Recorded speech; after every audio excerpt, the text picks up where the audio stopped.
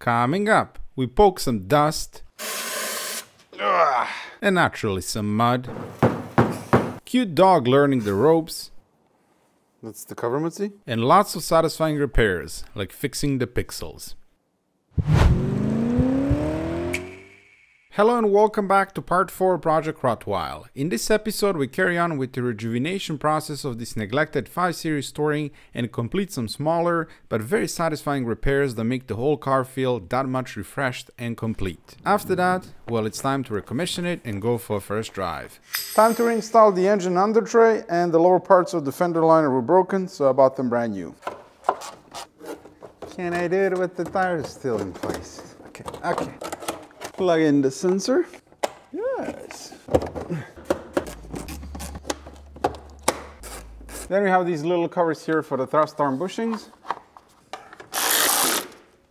We're missing a spoiler here that I just removed because it was broken and rusty. So I placed an order for a new one, and when that comes in, I'm gonna replace it.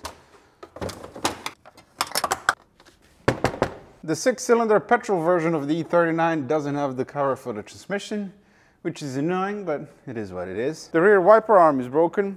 As you can see, we need to fix that. There's a torque screw here, T10. There it is. Got a new one. Ah, that was already loose. Don't lose that washer. Clean this up a bit. Got a brand new wiper arm and blade here.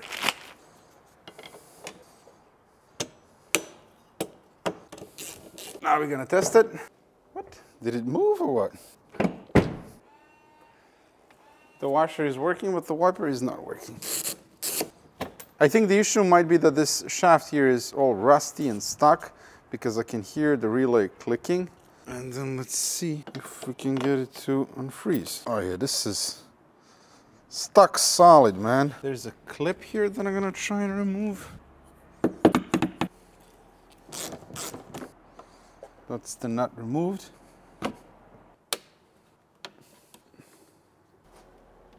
Oh! So this is the problem. This is completely seized. The shaft in here, this should move freely. And I'm gonna try and get it unstuck now. So I'm using rust looser and hitting it with a hammer to see if I can get it to loosen up. If not, I'm gonna have to order a new one. Unfortunately, that thing is completely buggered. So I placed an order for a new one, and once that comes in, we'll pick this up. Let's see if we can fix the tailgate struts. That's been driving me absolutely crazy. Remove the cover here.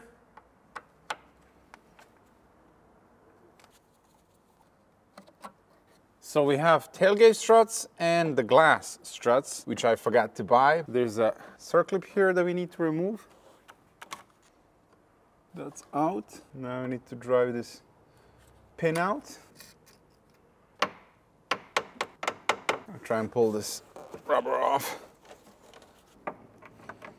Oh, that's gonna be fun to put back in. I can see why no one ever repairs this. Oh, I see. Now we need to pop it up. Wait, is that already off? It is.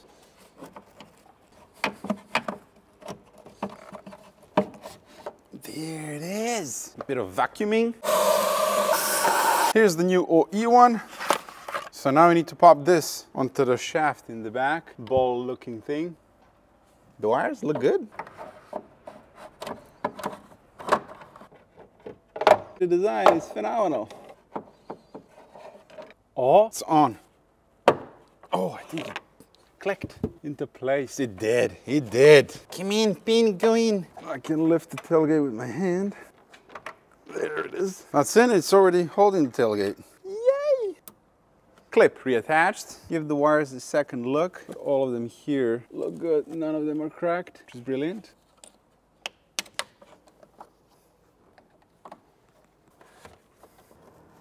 Rinse and repeat on the other side. You know what? I can already see some surface rust in there starting to form, and I don't see a way to get in here and just treat all of that unless you were to cut the roof off. So I think I'm gonna put the new strut in, and then we're gonna use fluid film and just coat everything inside and prevent it from rusting. There it is. Now I'm gonna get compressed there. Brace yourself.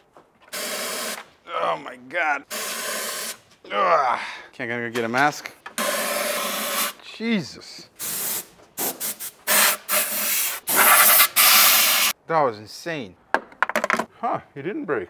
Now I can clean everything a bit better.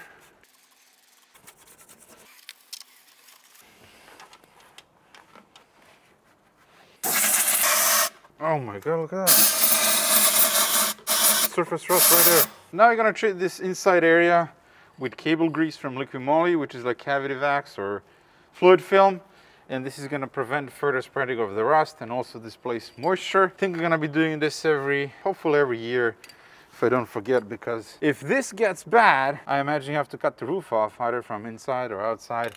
That can be a huge nightmare. So let's make sure it's protected. That'll do it.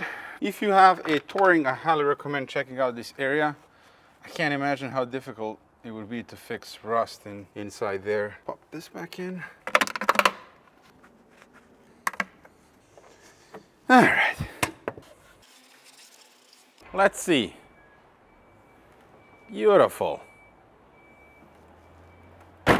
And the struts for the glass, like I said, I forgot to buy them, but they appear to be still in good shape. So I'll order them as well and then replace them at some point. Next up, inner taillights. They are absolutely shot. No amount of polishing is going to fix this because they're physically damaged. The plastic is micro-cracked all over the place and they need to be replaced. Also, Mutzi is here enjoying the sunshine.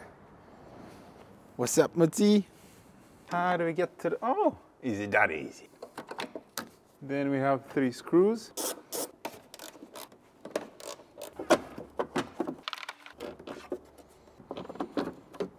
Mandatory cleaning.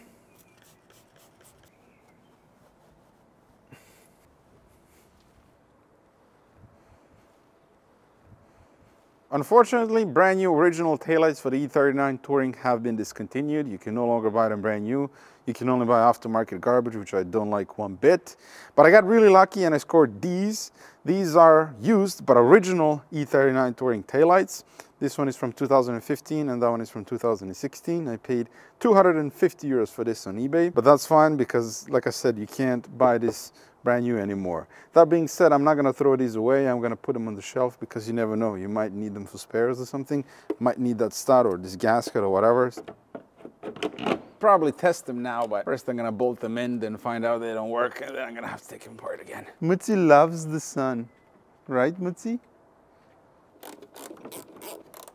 Fitment is good, right? Yep, Bob's your uncle. That looks so much better, doesn't it?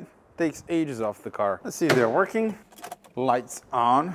Yes, we have there and there. That's all good. How about the reverse?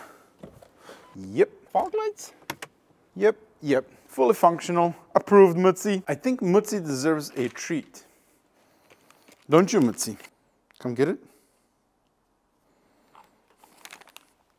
Big treat for a big dog. Spin like a rod bearing. Spin, Mutzi. Spin.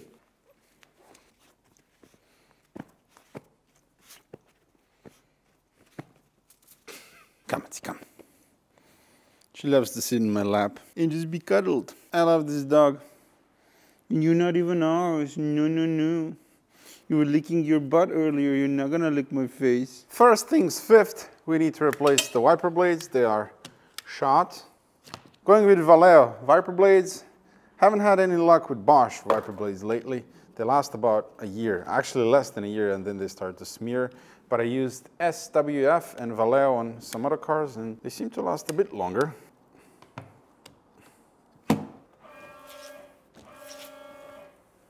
That works. Anyway, we're gonna be back here a bit later, replacing this rubber seal, painting all of this, and replacing the cowl. I'm still waiting to get parts for that. Now we can do the mirrors. Both of the mirrors are broken. These are electrochrome power folded mirrors, and someone temporarily, permanently fixed them with tape.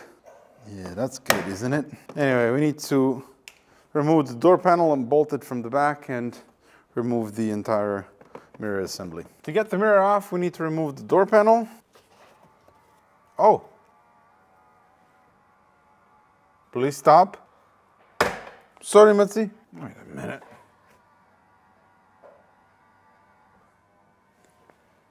It works! Oh, there is definitely broken. Will you stop? Okay, I guess we're starting with the right side. Professionally fixed.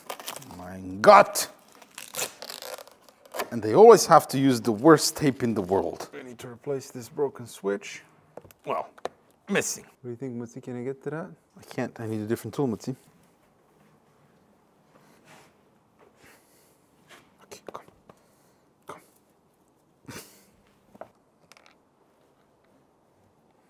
That's the cover, Mutzi. Now a screw. Oh, we have stubborn clips.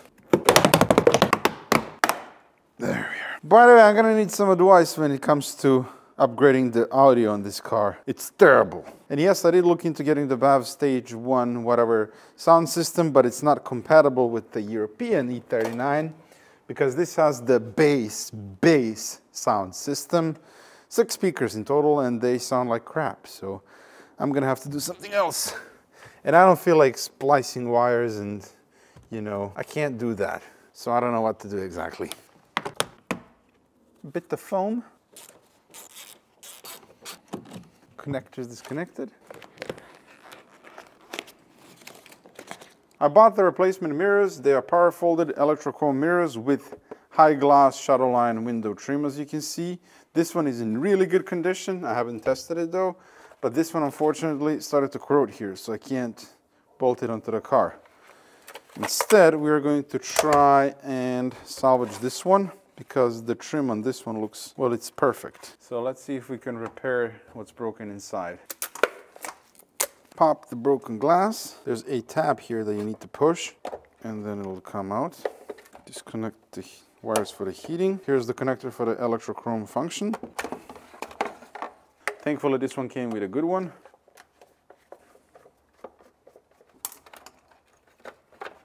Now let's see if we can remove this without breaking the tabs. Very good. So completely broken.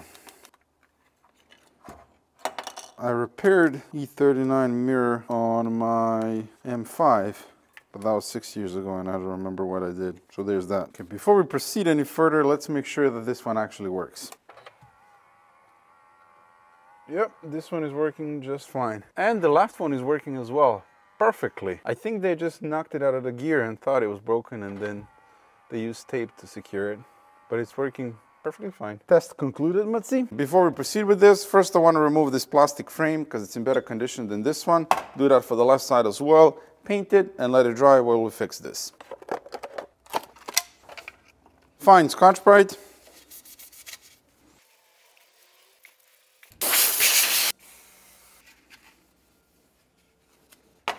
And with that, off to the paint booth. First, plastic primer.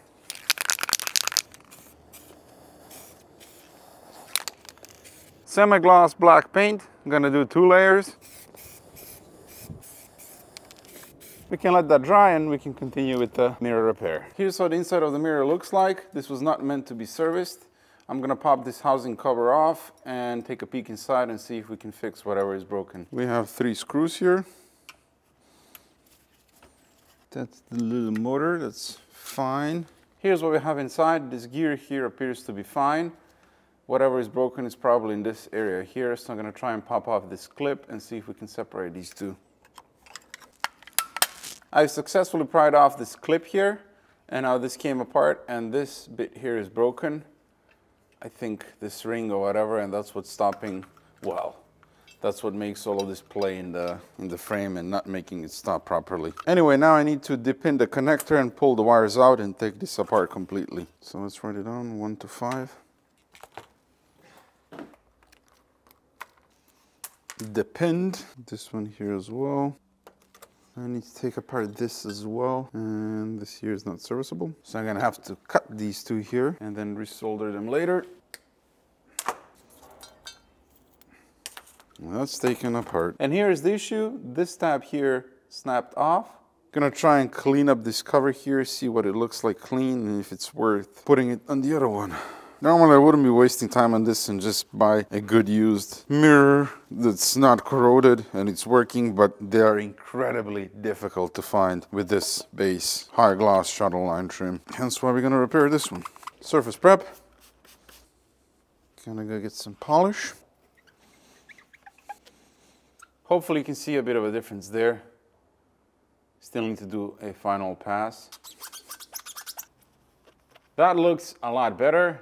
Not perfect, but for a hand polish, that looks pretty darn good. A lot better than what it was before. So this trim is thankfully reusable. Now I need to do the same thing with the other mirror, take it apart completely and transfer over the mechanism to this base here. And this is what we need. You can see that this one here is undamaged. So this ring goes here, that goes there. I made a mark as to where I need to put it.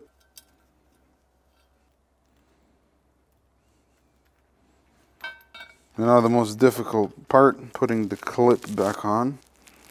Just needs to grab and then I can tap it on. Okay, think, threaten, think. I need to support it somehow from the bottom. Oh my God, I did it.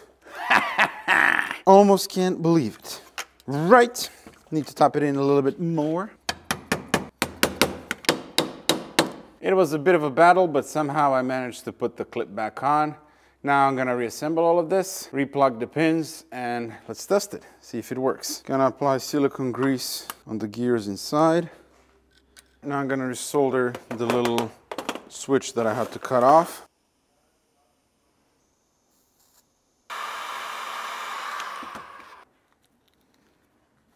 Then the black one goes here. Hit the button, nothing. Absolutely nothing. There's no electricity to the motor. All right, I'm gonna open it up and see. I chafed 2 wires that go to the motor here when I was putting the housing back on.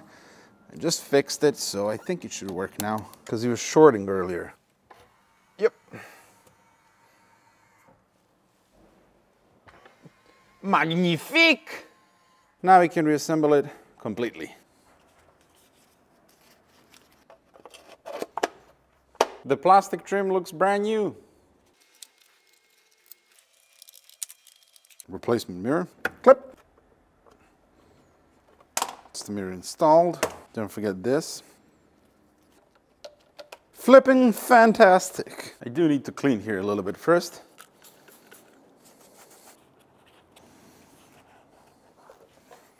Oh, I'm not long enough for this. Sure, that's clipped in there. There goes one.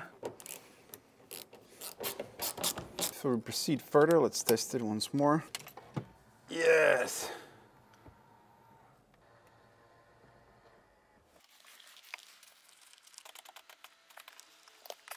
Let's see, do we have broken clips? What? Talk about strong clips, man. All are intact. Yes! Now, before you smack them, make sure the clips and the holes line up. Otherwise, you're gonna break. Yeah. Is that how that goes? I don't know, man. I just work here. Replacement window switch. I forgot to put the foam around the speaker here, so let's take it apart again. I could leave it out, but then I wouldn't be able to sleep tonight. There you go. Foam reinserted.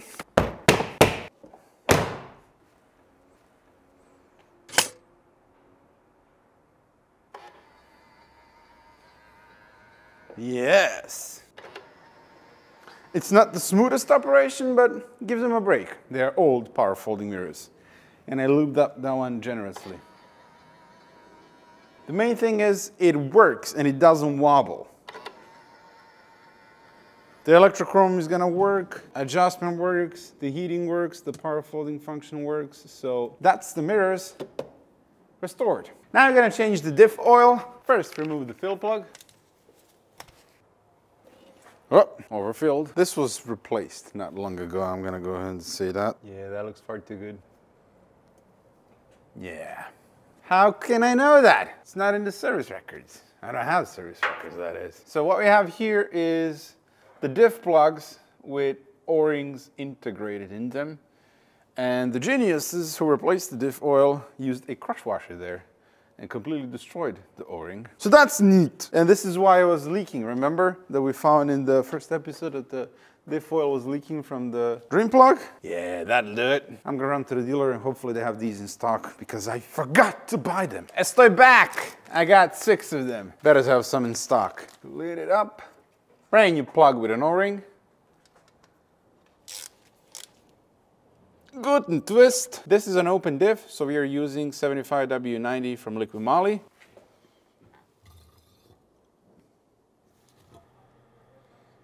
Oh, there it is.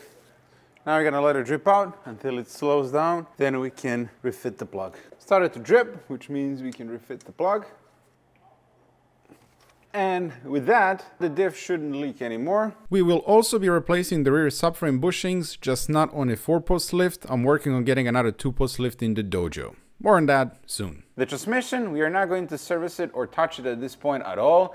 I want it to die, okay? That way I'll have no choice but to swap in a 6-speed manual. It's not leaking and it appears to be working fine, so that's gonna stay as it is for now until I source the parts to do the manual swap. This ugly looking thing is the rusty muffler, the stock rusty muffler that is, and we're going to replace it now. So let's take it off. Ooh, got mud.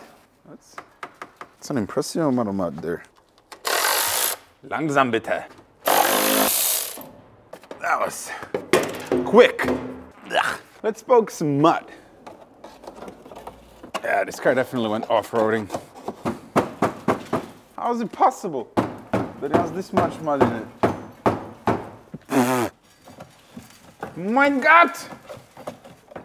What did they do to you, you poor thing?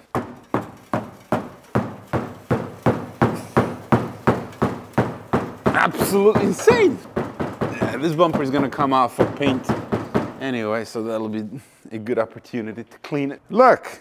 Mud there, here as well. Ridiculous! This is the new exhaust. I bought it from Schmiedemann. Couple of reasons I went with this one. First of all, it is a high quality stainless steel exhaust. Second, the price, around 400 euros. That is a pretty good deal for a stainless steel exhaust. And third, it has dual tips in the back. Twin tips, if you will, and they are rolled as well, which is my favorite type of exhaust tips, and I think it's gonna look beautiful on the car. They didn't have the stock tips in the stock, so I bought it like this, and then I got this on eBay, straight from Compton. Nope, pretty sure it's China, but looks good, fits good, so should work just fine. Transfer over the hanger that I replaced previously. Because this exhaust was only made for one pipe here, we're gonna have to do a little bit of chop here, but don't sweat.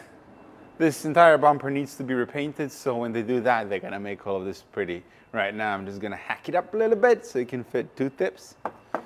Come on, man, what's with the mud? I thought we were past this. I don't wanna scratch my exhaust. Man, this one is so much lighter than the other one. I can lift it with one hand. Oh no. Okay, trouble in paradise. The stock 530i exhaust is 64 millimeters diameter, and then this connection here, it's 74 millimeters on Schmiedemann exhaust.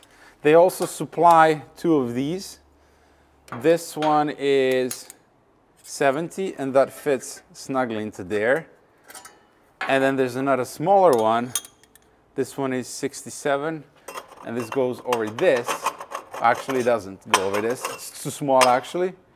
This one goes over this, but it's still, see, I can't connect this properly and then make it seal. So some custom work will have to be done. I did call Schmiedemann just right now, and they told me that they make these exhausts to fit their complete Schmiedemann exhaust, not the stock. Bummer. I got it, double clamped.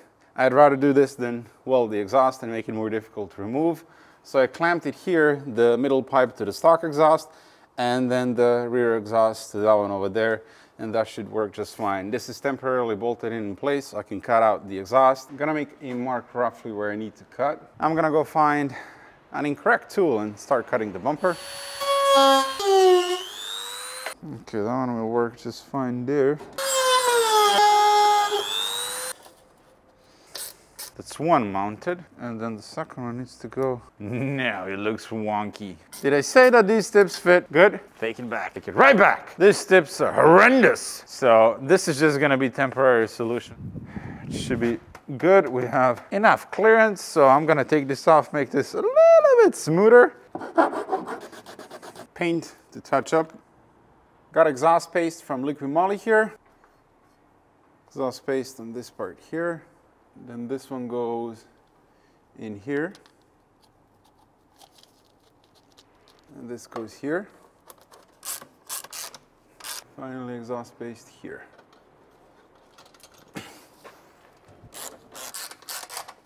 The tips, as I mentioned previously, this is just going to be a temporary setup until I can find something better or Schmiedemann gets theirs in stock, because those are longer, look better, fit better, and it's just gonna look a lot better than this. But for now, we're gonna run this crap. Ah, yeah. That looks good, man. I like it. I like the cutout. Should have made a swooping line here. What do you think, Mutzi, huh? Good or a 9? This looks much better than the single ugly tailpipe. So you get a rough idea of how this is going to look like. They're gonna smooth this line out here, make it the same way that it is here. And then in this corner, I'm gonna save this piece so they can cut it out and then weld it in and make a nice swoopy, curvy action here. And it's gonna look original. OEM, that's the goal, just with 2 tips. All right, let's see what it sounds like. Ooh, spicy. And needless to say, if this ends up droning, it ain't staying. This has a lot more burble than the stock exhaust, that's for sure. But again, we'll see if this is drony and too loud. If it is, then it's gonna go. Anyway, we're gonna let the car warm up and then we're gonna give it a couple of, while it's getting nice and warm, I'm just gonna check for exhaust leaks. Appears to be sealing just fine. We have some condensation coming through, but that's totally fine. The main reason for this exhaust is, as I said, it looks a lot better than one ugly tailpipe. And I want a little bit more sound from this 6-cylinder. Not too loud or screamy or noisy or drony, just a little bit sporty. When you start it, you can say, hey, that is a petrol engine and not a vacuum cleaner.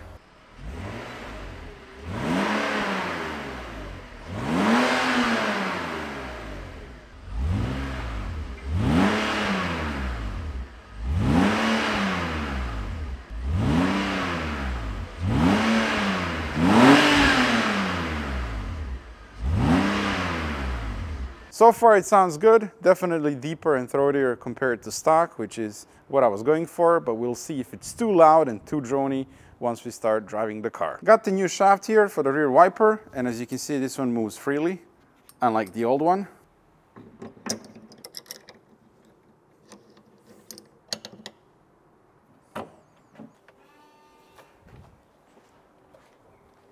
Yep, it's working.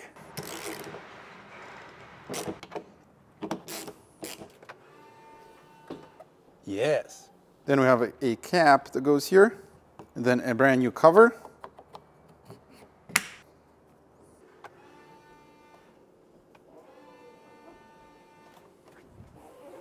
That's a job well done, and with that we are ready for the tooth inspection. So I'm gonna go see the tooth man, and I'll catch you a bit later. What you doing, Mutzi? She's so spoiled.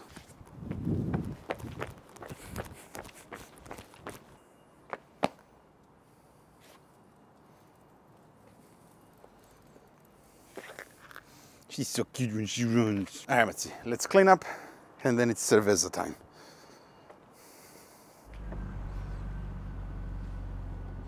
It's 300 years later. It passed, of course. Were you having any doubts? Really? I got the plates as well. So let's put them on. Yep. Hey, now. I can't wait to polish this car. We have a little bit of rust here that we need to take care of. The license plate frame took the paint off here, so it started to surface rust. I have the scuff-up pin here. Brake cleaner, touch-up paint. Let that dry and then we'll apply clear coat.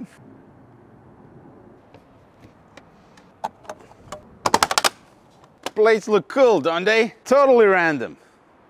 No, I picked them personally. I know I said I'm gonna put up these license plate frames up for sale on the website, but to be honest with you, I just don't have the time. I'm super stretched thin. Everything that you see and you don't see, it's done by me. Filming repairs, research, buying parts, video editing, then running a business behind it, tax every month and all of that crap, then dealing with merchandise. And then there's my personal life as well. I have a girlfriend, okay, and she's pissed most of the time because all I'm doing is this. So please bear with me. They're gonna come whenever they come. Lastly, the green party sticker. This is the old one. You can see that it says RW, as in Rottweil.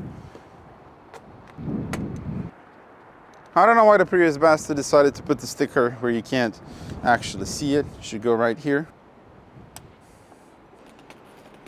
Now, you would think that we're gonna go for a drive, but negative, sir. We need to do more work. More fixing is needed. Some small details. This is the old style worn out wheel cap. I have a fresh one here from the dealer. Let's line it up with BMW here. BBS valve cap. The wheels actually came with these, but one was missing, so I got a new set.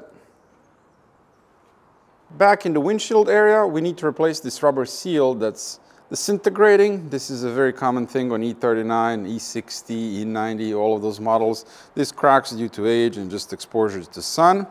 We are also going to paint the wiper arms. They are faded, as you can see, and there's a little bit of rust there. And also replace the windshield cowl because it's starting to crack there. We're going to use some tape to mark the position of the wiper arms.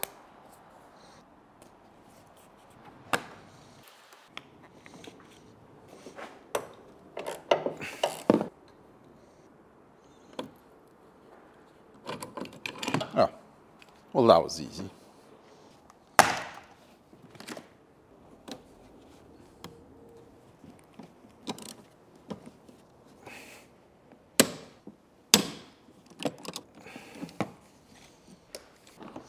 Yeah, this plate here needs to come out as well. We need to mark its position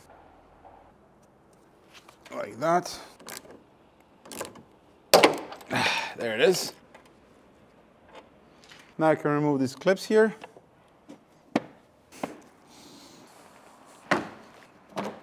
And now we can remove the clips. Just to be clear, in order to replace this rubber seal, you don't have to remove the windshield cowl. I'm just doing it because it's not in good condition, and I want to replace it as well.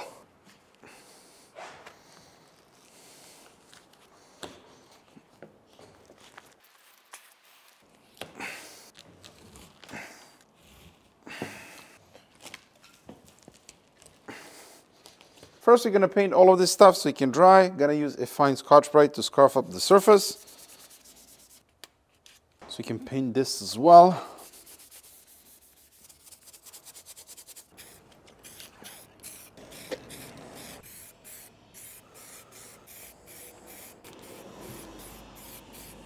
This is the brand new cowl.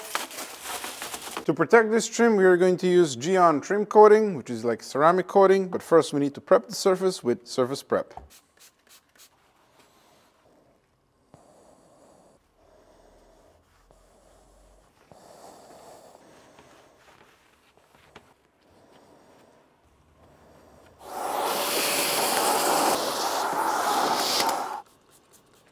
And now we're going to use a trick that Eve showed us. Going to use my old ADAC card. No longer a member. They were spamming me quite literally far too much with actual letters, so I decided to quit.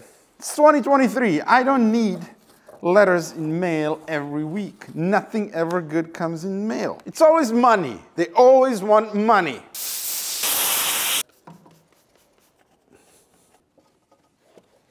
This is the brand new seal, and this can be a bit tricky to install depending on how the windshield was installed. If you have too much sealant in the channel, then it can be a bit tricky to push it in, but we'll see what happens. We can start in the corner here.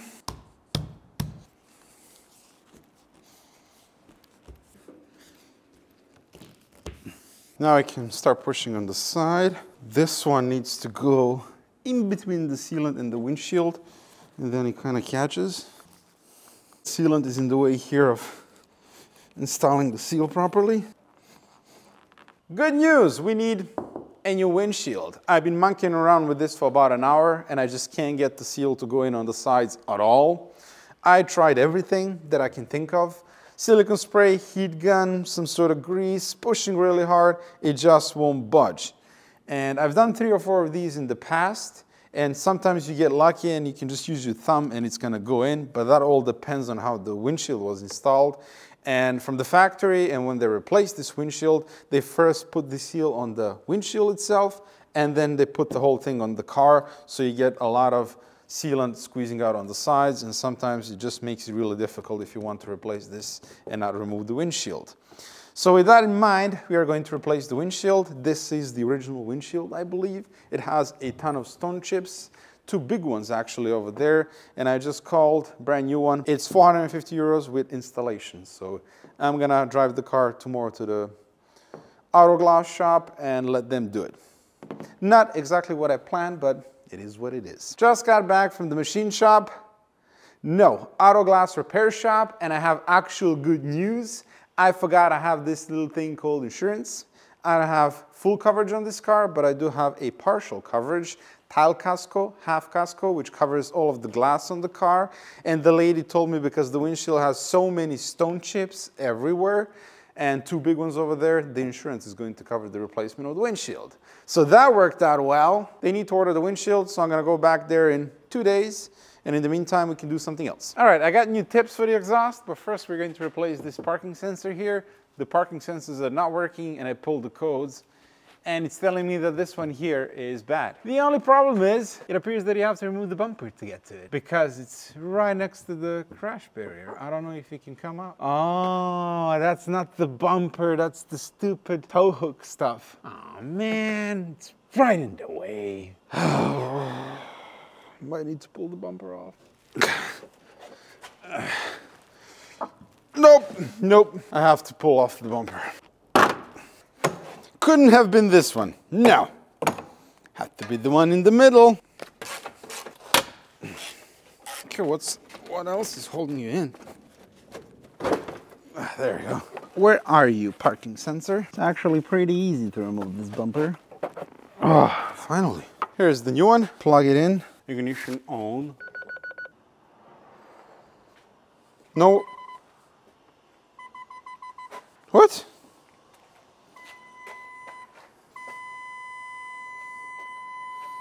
Okay, no worky. I am confused. Okay, as it turns out, all of the sensors in the back are bad. I only bought 2, thinking I only saw a code for 1. It's good to have another spare one, but this one is bad, and this one is bad as well. So I replaced these 2 here, which are working perfect, and the ones in the front are working perfect as well. So I need to order 2 more. So we gotta come back to this later as well, because I need to order 2 new sensors. We're going to put 2 brand new ones here, that way I don't have to pull off the bumper again. Oh, come on. It's like I'm replacing the most difficult thing in the world. Oh. Got the new tips here, 76 millimeters, which is exactly what I wanted. And this is from a company called Fox, German exhaust maker, and this is stainless steel, so good quality. Unfortunately, the size of the diameter of the pipe is not the same as one of these, so I had to buy an adapter, and then my landlord welded that in because it wouldn't fit otherwise, and then I just put high temperature resistant paint over the welds, and this now slides in, and then I can use a clamp on the other side, and this is gonna look beautiful, but I have to cut the bumper a little bit more. How did it go into my eye? I'm wearing my protection. Got a clamp here. I'm gonna need to cut the bumper more here. After a ton of adjustments, I finally got it to fit right. And even if it's not gonna hit the bumper. Hello, lad. Finally finished, and I think that looks pretty snazzy. Don't you agree? I had some leftover rubber trim, so I used that to cover my ugly cuts. And then this tip here is tucked in by 10 millimeters. I took that measurement from the M3 over there, and it kind of follows the line of the bumper. So this looks spot on to me, exactly what I wanted. This actually looks pretty good. I mean, it blends in with the rear bumper and whatnot. So quite happy with how it turned out here.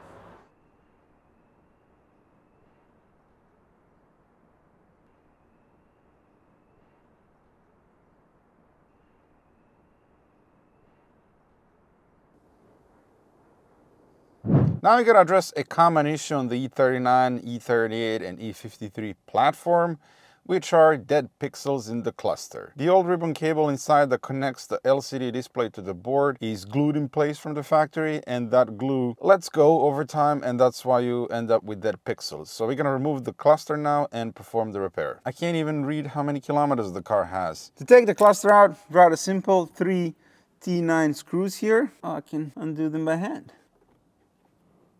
Let me go get some tools, man. Pop the wood trim, which we are going to replace once we start refurbishing the interior. 2 screws. This one here is melting the plastic. Pop the one on this side as well. Sure. Come on! Disconnect connectors here. Oh! Then more screws. So 3 connectors in the back. And slide it out. This is what we need to do this repair. I bought this from Pixel Fix from Budapest. Comes with instructions, brand new LCD display with silver ribbon cable. I also bought some spare bulbs just in case, and tools to safely remove the needles. I've used Pixel Fix a few times in the past. I've done the cluster in my E39 M5 back in 2018, and that cluster is still perfect. I've done few other clusters as well, Project Dubai, another E39. Anyway, let's take this puppy apart and do the repair. First, we need to remove the front cover, and as you can see, no one messed around with this cluster before. This sticker here is intact. We need to press in this clip so we can pull the cover off, and this comes with the toolkit. So this just slots in here. You can use zip ties here as well if you don't have this. 2 more here. Now I need to take pliers and turn these holders here so we can pull out the cover. So you have to essentially overturn them until they line up with the cover so they can come out without catching. That one is good. This is just like a safety thing. Put this on the side. Now we need to remove T10 screws all around, and then we can remove the cover in the back. Now I can start prying off the cover in the back. These connectors here, they have clips here on the sides that we need to press in and then pull off the cover. There are 2 clips on the bottom as well.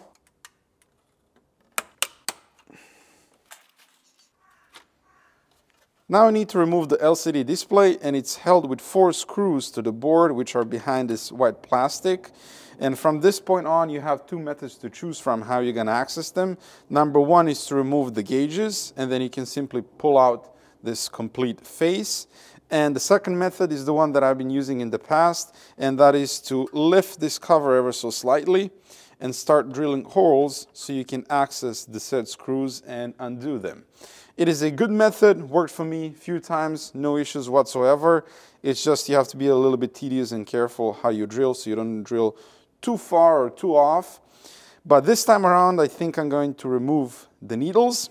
I was afraid to do that in the past because I'm always skeptical of putting them back in, and if I'm going to put them in the exact same spot, because you can see that these, they have a stop here, so it doesn't matter as much for them, but here you have to put them in the exact same spot as before, otherwise they're not going to read correctly. I'm gonna mark them somehow, and then we are going to start pulling off the needles. So I'm gonna get a small piece of tape, put it underneath of the needle, and then take a pen and mark its position. Like that. So Pixel Fix says that you don't have to mark these, but I kind of want to, okay? So I lifted this needle over the shaft here, and as you can see, this has an internal stop as well. So we're gonna mark the position of that needle. So I'm going to carefully lift this needle over the stop here.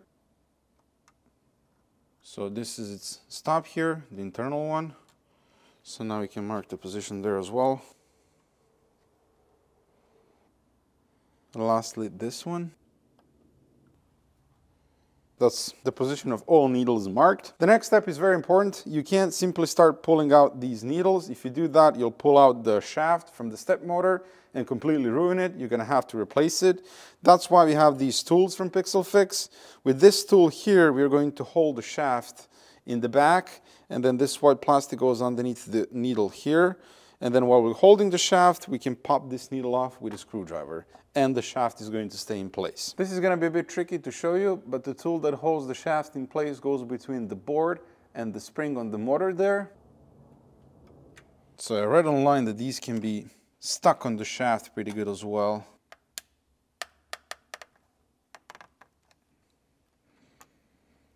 That's one needle safely removed, and we didn't scratch the face. I'm gonna keep these in order, even though these two are the same, right? Yep.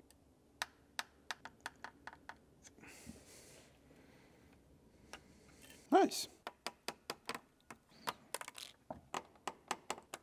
And this one here, we don't need to hold the shaft in the back. In fact, you can't even access it. This has a different type of mechanism, so we can simply pop it out.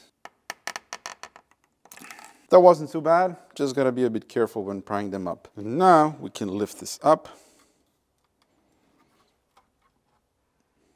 And now you can see the 4 screws holding the panel in that you would otherwise drill through the white plastic to get to. T8. The panel is press fit into the board, so we can jam a screwdriver here and gently pry it up. All right, this one is off. Do this very gently. Do not force. There it is. And there you can see the old ribbon cable. So just peel it off. Like onion. Now we need to remove the metal plate that's holding the LCD to the panel. There are 5 clips in total. And be careful here if you're using the LCD.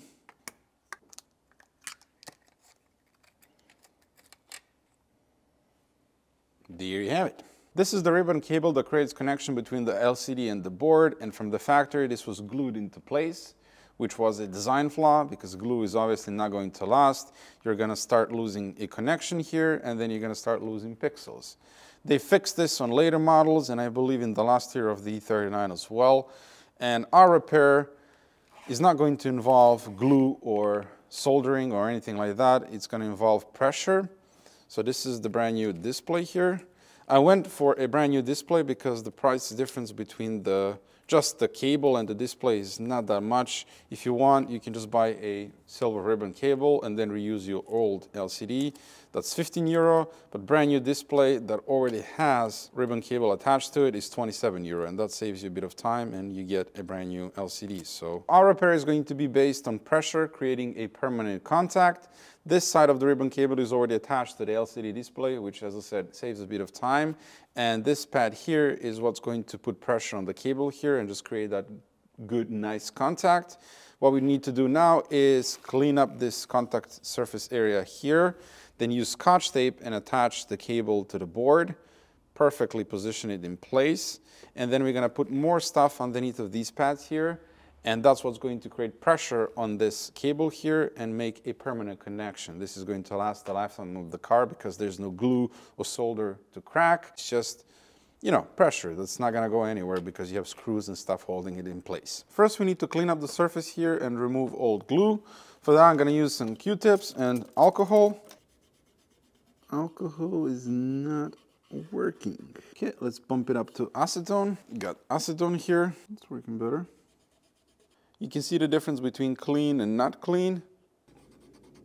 The pads on the ribbon cable are clean. Do not touch that with alcohol or acetone. But this is how we need to line it up. All of the contact pads need to overlap each other, because even if you miss one, you're gonna lose 1 pixel. So now we're gonna apply a bit of Scotch tape here, and please don't get confused. This is not what's going to hold the ribbon cable to the board. It's just to keep it in place. When we assemble this, the pressure pads are going to create permanent pressure on the ribbon cable. Now, line up the contact pads perfectly. So all of the contact pads are overlapping each other, which is what we want. And now get a postcard from your ex-lover, or if you don't have that, then thick paper will do, because we need to cut this to shape and then put it underneath of these pads, which is going to provide additional pressure, which we need in order to create good contact.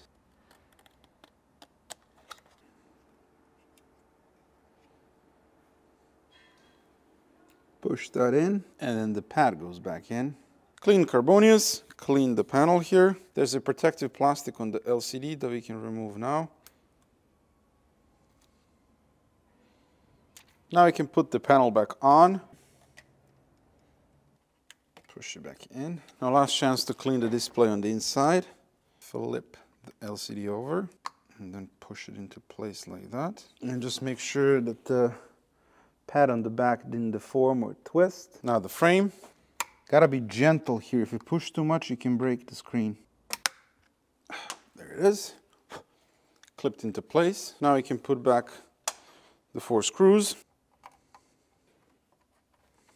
And that's pretty much it as far as the ribbon cable and the LCD goes. And here, hopefully you can see how the pad is pressing onto the ribbon cable that's then pressing onto the LCD display and creating nice firm contact. And at this point we need to test and see if the repair is successful.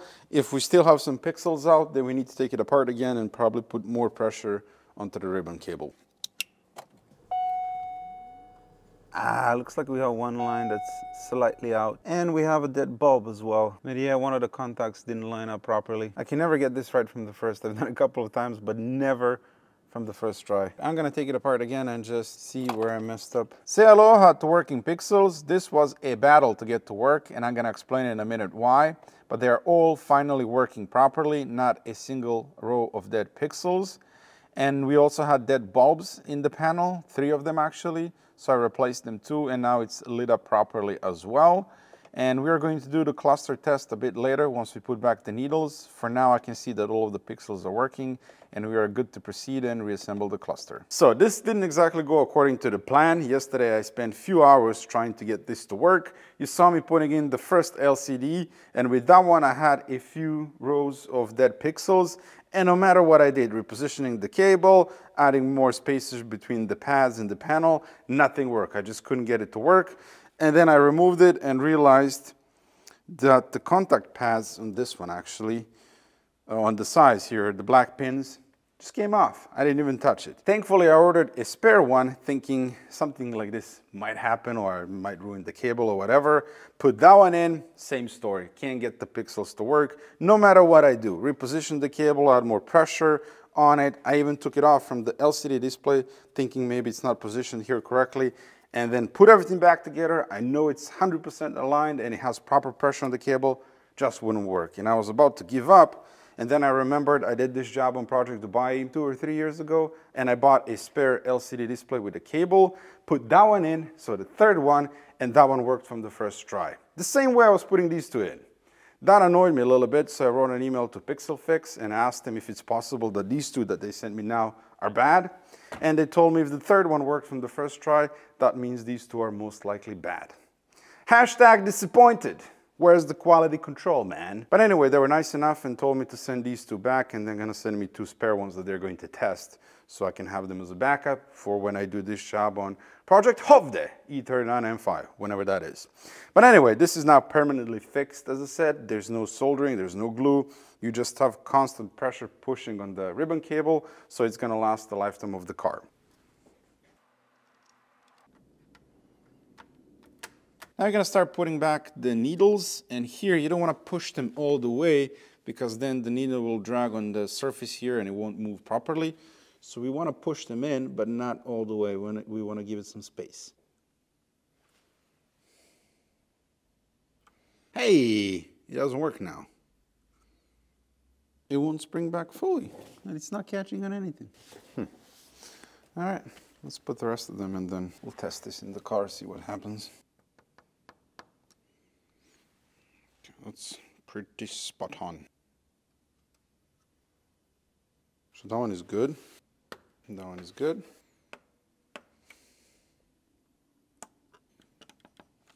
This one and this one don't spring back like before. These 3 are all fine. These 2 not so much. But let's put it in the car and see what happens. Turn the key. The gauges did move. Actually, let me read the fuel gauge. It's actually reading perfectly. A bit less than before, but you know why? I had to drive the car to the shop to get the windshield replaced. So that's correct. It did use a bit of fuel. All of the pixels are good. I'm monitoring gauges. This one is sticky. Nicht gut. There, you can see it. See that? Shouldn't do that. So I found a video from Pixel Fix, and apparently this will happen if you pull out the shaft a little bit when removing the needles. And we can use a hammer to kind of push the shaft of the needle a little bit back into the step motor, and then it should work nice and smoothly So let's try that. I also noticed that this shaft is sticking out more than any of the other needles. So, a couple of love taps. That went in a bit. Oh, hey, look at that. Now it actually springs back into position. On its own! It's working exactly the same as before. And it's stopping exactly the same as before. Well, this one, not really. So we're gonna remove this one as well and then tap that shaft a couple of times too. Smack that! That's as far as I feel comfortable tapping on this thing. Bloody brilliant! That's perfect. Let's position it where it was before. Look at that. Now all of them are working exactly the same as before. Let's give it one final test.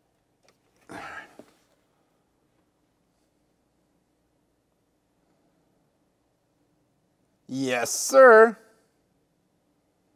Everything working perfectly fine.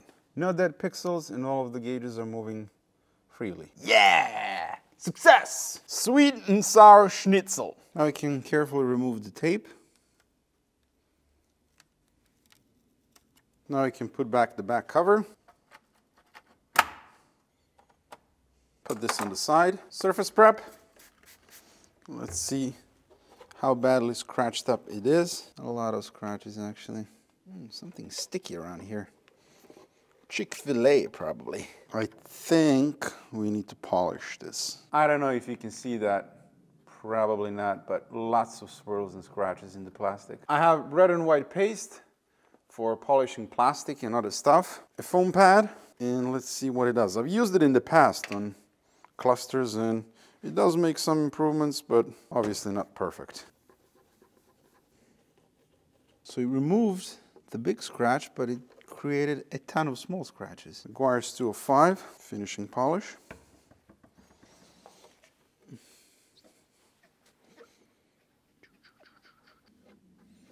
Actually, that's pretty decent. So I'm going to go over the entire plastic with red and white and then follow up with Meguiar's 205.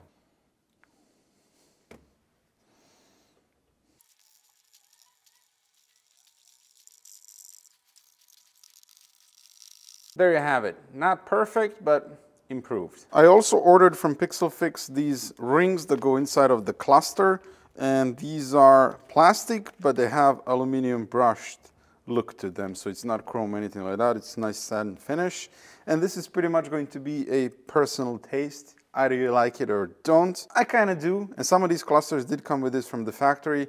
E39 M5 and also some other E39 clusters and also E46. But anyway, I had this on my original E39 and I like the look of it, so I'm gonna put it in here as well. I put them in and then promptly took them out because there's excess material on the edge here. Maybe you can see it, but there, I believe from the molding process or whatever. So I'm gonna get a file and just smooth that out. So once you put it in the cluster, you can't see it. File and just give it a couple of rub dabs. Most excellently. Satisfies my OCD. So use compressed air to blow out the inside of it. Clean this. Use compressed air to blow this out as well, but gently. Don't forget this plate here. No dust. It looks pretty good. Finito. Looks beautiful, doesn't it? Now we can bend back the tabs. I'm gonna write Pixel Fix. Like that. Now let's put it back in the car.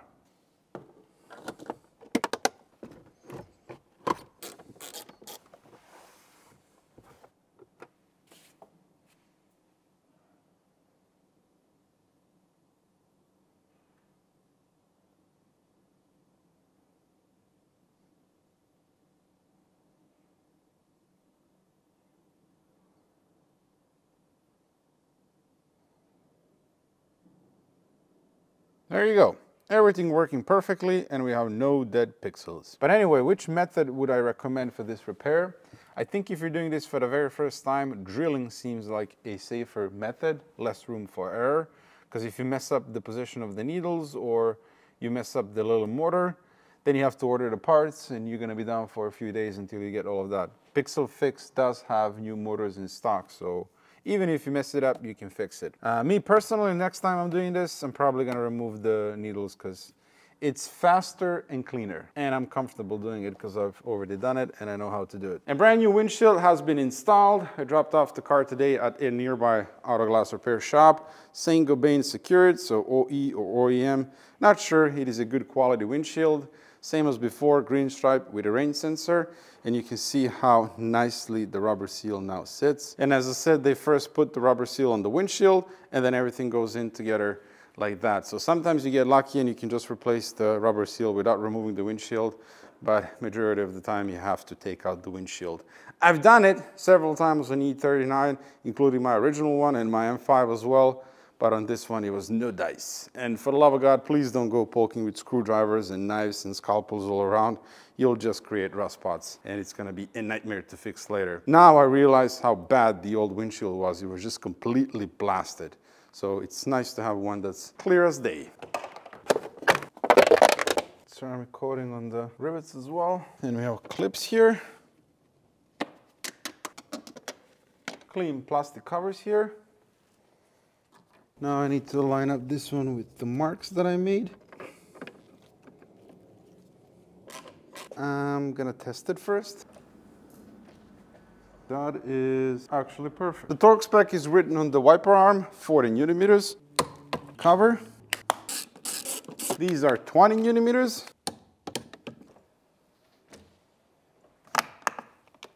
Caps. And now you can see how everything looks pretty and refreshed here. And with that, see you mañana. Morning. I think I was so tired yesterday I forgot about these covers in the corner here.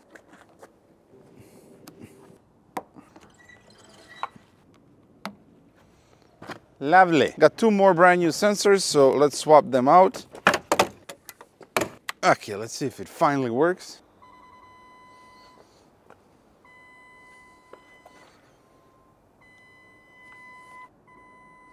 Okay, all of them are working in the back now. That's good. We have one that's dead in the front. This one here doesn't work. Oh. Working. Finally, we have all 8 working parking sensors. As I started using the hatch, the glass shocks are not good after all. Got new parts here, so I'm gonna replace them real quickly. The old one? Yes. Perfect. Much better. Oh my God, what is happening? Here's the missing cover, brand new original part. First, we need to get rid of the old butyl. That looks much nicer. So that finally looks correct, and the struts are working, so job done. Brand new spoiler, original part from the dealer. Now I'm gonna grab the tiny screws. Did you think that we were done fixing electrical components on this car? We aren't. See that over there? This is the original 16:9 navigation, and this is a typical screen failure. We have this big smudge or stain of dead pixels or whatever, and we need to replace this screen in order to fix it. So let's remove the navigation unit and start to repair. First, we need to remove this plastic frame, and then screws all around.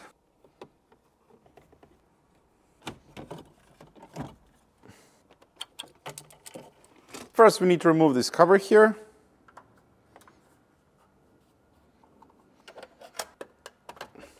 Next, we need to unclip these 2 ribbon cables.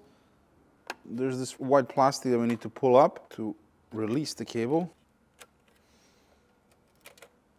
Gently. Now we have 2 screws on each side, and then we can pull out the entire panel.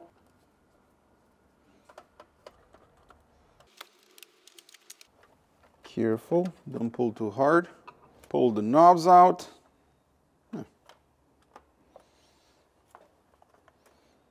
4 screws. There's a connector on the bottom, so be careful with that.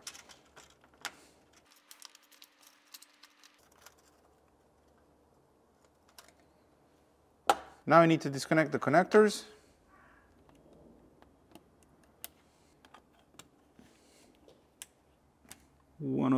connectors. Here the plastic broke, so I'll have to glue it in place. Not a big deal. Very good. 6 screws.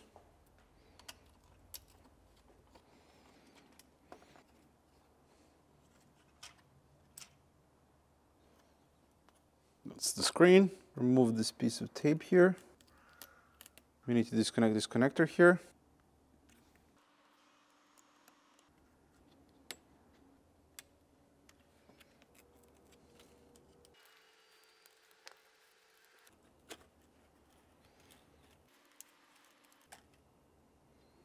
Four screws.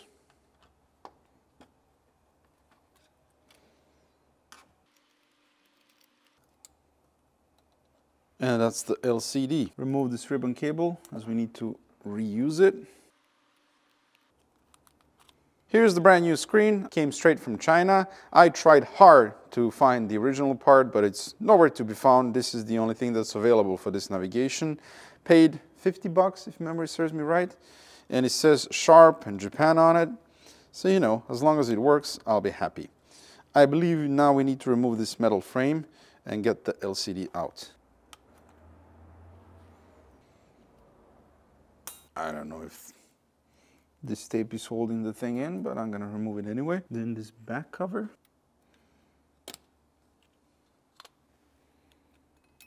I don't see any screws or anything.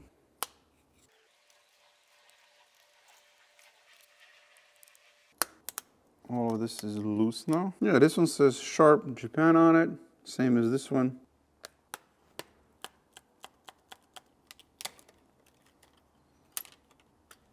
Oh, wait. Plastic frame is breaking. Actually, it broke already, so whatever. So we need to remove the plastic frame. There it is. Broken in 3 pieces. But the LCD is out, and you can see here where we have dead pixels. Let's see if we can glue back this frame. Speedy fix. Just a tiny dab. That's the frame glued back in place with Speedy Fix. Let's remove old glue. Now I'm gonna get a file and just smooth this out here. Blow this out with compressed air. Time to get the new one in. It should slide in.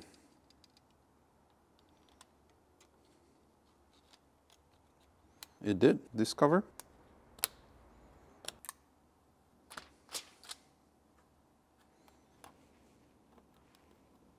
Make sure it clips all around. And now just reverse the reassembly. Put the ribbon cable back in.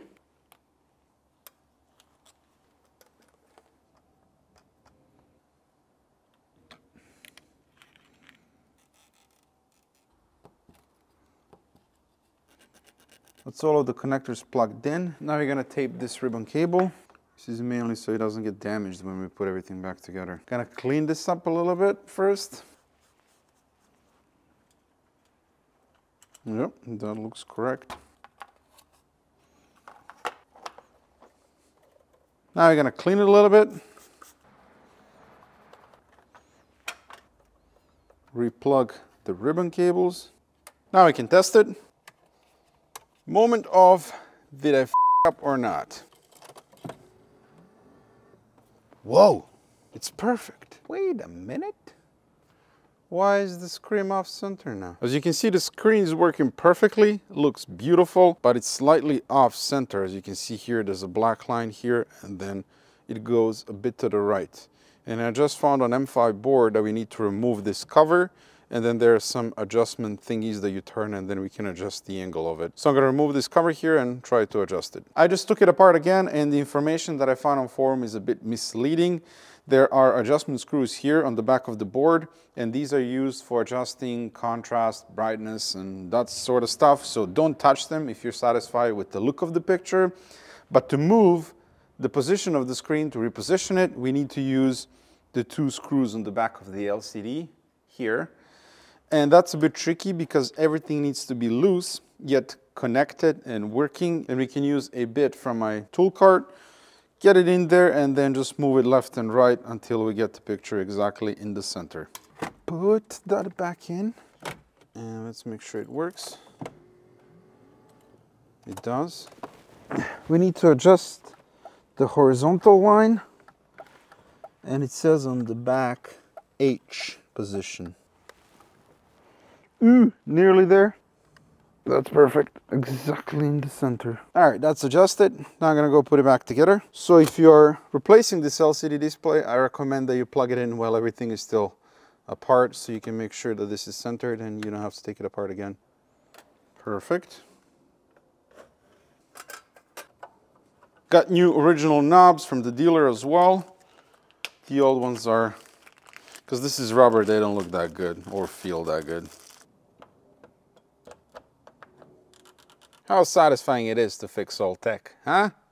Working navigation screen, working pixels in the cluster. Honestly, for 50 euros, I'm really happy here. The screen is actually nicer than the old one. The colors and the contrast, it's a bit nicer. And you can also adjust brightness here, although it does look brighter on the camera than it is in person. But take it down a couple of notches. Let's say there. And everything still works as it should.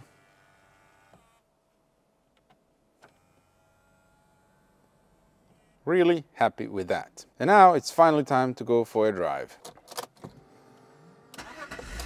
There we go. Bon voyage.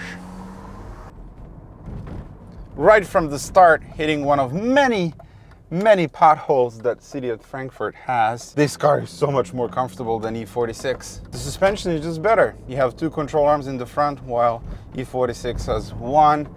And then there's noise, vibrations, and all of that getting transferred to the cabin. Here you're much more isolated. It just feels, well, it is a level above in luxury and comfort. So I'm already quite happy, quite familiar with this feeling. Brings back good memories with my old original E39. The suspension is just brilliant. It's exactly what I want, because Frankfurt has terrible roads, really bad roads. And E46, it just becomes slightly uncomfortable when going over potholes and stuff. As far as rattles in the interior, something is rattling in the rear left door panel where the sunshade is broken, so I need to take that apart and see what's going on. Oh yeah, I'm using the steering wheel from E39 M5, Project Hovde, because I sent the one that has heating to be refurbished. The leather is worn, and I'm gonna be putting that one back in, even though it's not as good as this one, because it's 4-spoke, and this one feels much better in your hands. But it does have heating, and I definitely want to keep that. It is a very cool option to have in winter. The main goal of this car is comfort and luxury. Oh, the brakes are good. The brakes are really good. I love how the pedal feels. It's nice and firm, and you have this really nice progressive feel in the pedal. So when you press it, it starts biting, and as you press it more, it's biting even harder, and it just gives you a beautiful, nice feel. It gives you confidence when you're braking, which is something I don't have in Alpina, which we're going to fix in the next episode. I had to use 12mm spacers in the front to clear the front calipers, which is about 12mm more than I wanted to use, but it is what it is. There is one slight issue that we're gonna talk about in a second. Support.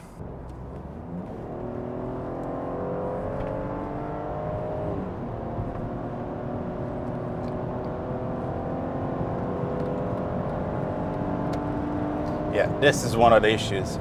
Steering wheel vibration between 120 and 170, even now a little bit.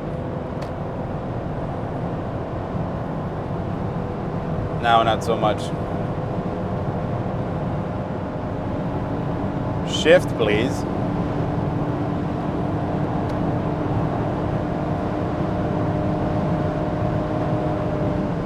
Feels brilliant. The engine pulls really smooth and clean. 230 horsepower. Not plenty enough. That's about to change soon. 200 in a curve. Feels pretty stable. And this is the stuff where it's better than my E46. I'm doing 200 on the Autobahn. 4,000 RPM. The wind noise is, you can't hear anything because there's no stupid sunroof. It's just a nice, comfortable car to cruise at higher speeds. And this is why I gave up from doing the supercharger thing on the E46, because I can give it more power, but that's still not gonna make it comfortable at higher speeds. So yeah, we have steering wheel shake. After filming this, I found the issue to be with H&R wheel spacers that I used. I have a new set coming and I'll give you an update on this in the next episode. Everything else feels great. The Clank-O-Matic is good, shifts fine. It's not the greatest transmission in the world, but you know, for daily driving and cruising, it's good. The seats, I'm on a hunt for a Contour E38 seats. And they are exactly the same like this, except they have bolstering all around, and then the upper part does this as well. But they are incredibly hard to find. And the exhaust, it's brilliant. I was listening to the before and after video yesterday, and you can't tell the difference that much because you can hear more engine noise than the exhaust. And I know some will say it's not loud enough. And for me, it's perfect. I don't want it any louder. I just want, when you start the car, to have that nice, deep, burbly sound. And it has that, and then when you're on the highway, it's not droning or anything. Like, I'm gonna shut up now. We're doing 130, 2,500 RPM. There's no noise from the exhaust whatsoever. So it's a pretty great value for money, that exhaust. But this is what I wanted from the new daily driver. To be comfortable in the city, over potholes, and to be comfortable at higher speeds on the Autobahn. And this car ticks all of those boxes. And as you can see, the gauges are perfect. The coolant temp gauge is exactly in the middle where it was before, so I definitely put them back in the right place. Man, the brakes are really good, really good. I know I said that before, but I am really happy with this. It's actually much better brake pedal feel than E39 M5. Now you can hear the exhaust a little bit, but again, it's not annoying. It's not, you know, annoying drone that you can get rid of.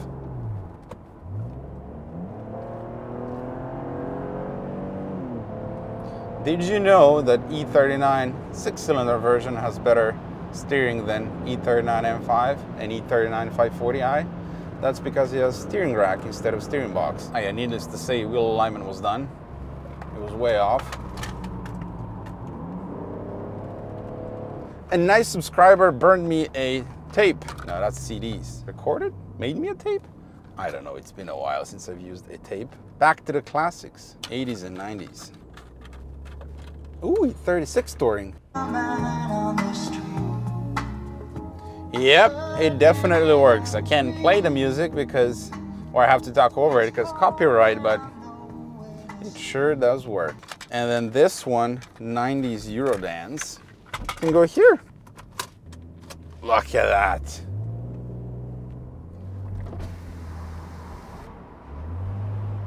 See, with the window open, we're doing 50 now. You can hear sound from the exhaust, which is awesome, but it's not too loud. And Infinita's supercharger is on its way. But first, we need to sort out the interior because currently it's really disgusting and there's still a lot of stuff that's broken. And as I said, sort out the seats.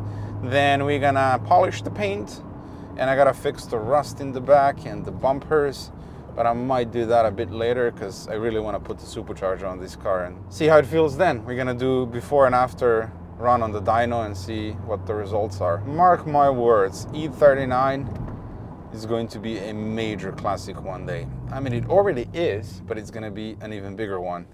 And I keep looking at eBay Kleinanzeigen, which is like Craigslist in Germany. There are pages and pages of these cars getting parted out.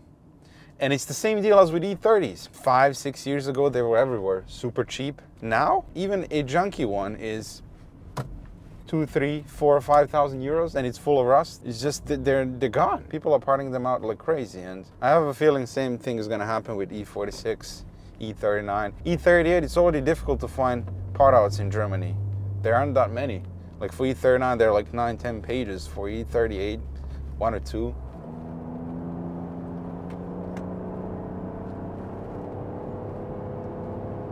So M Sport suspension, it's not like Bilstein. Bilstein, it still maintains comfort, although Zach shocks, they're noticeably or significantly softer than Bilstein's shocks.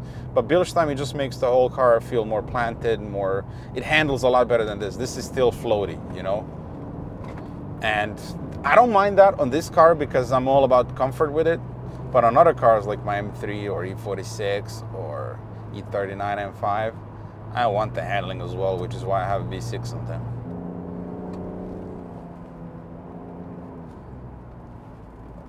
See, a manual would be much more fun here.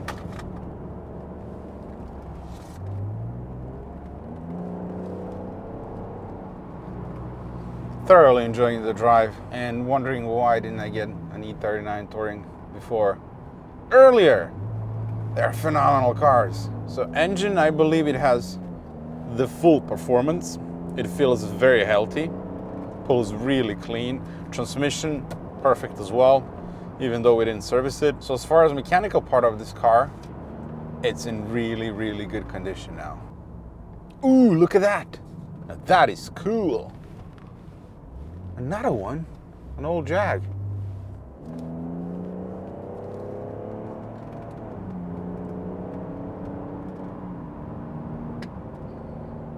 See, with Billy's, you don't get this much body roll, like with Zach's.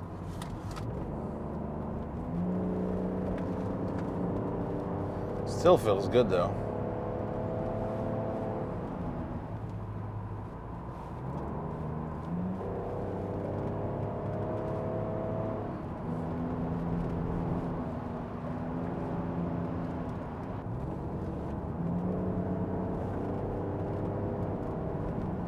Overall, for a first proper drive, I'm really happy with everything. The car performs and drives brilliantly. It just feels fresh, tight. When I bought this car, I was told that it shouldn't be put back on the road. Couldn't disagree more with that. This is the best 5 Series ever made, in my humble opinion, and it's exactly where it belongs, back on the road. If you see another neglected E39, hell, any old cool classic car, save it if you can. It doesn't have to be the nicest example out there. You don't have to do nuts and bolts restoration. Just start fixing it up and get it to a safe driving condition and enjoy it. And trust me, when you start fixing small things and it works in the end, it is so satisfying. Like pixels and navigation that we did here. Small things, but you've done something with your hands and made it work again as it did 20 years ago. Positively chuffed with this car. As always, thank you so much for watching. I hope that you enjoyed this episode, and I'll see you very soon. The next episode is going to be on Project Chicago, on BMW E7. And the sun is out. What a beautiful day. Happy Easter, everyone.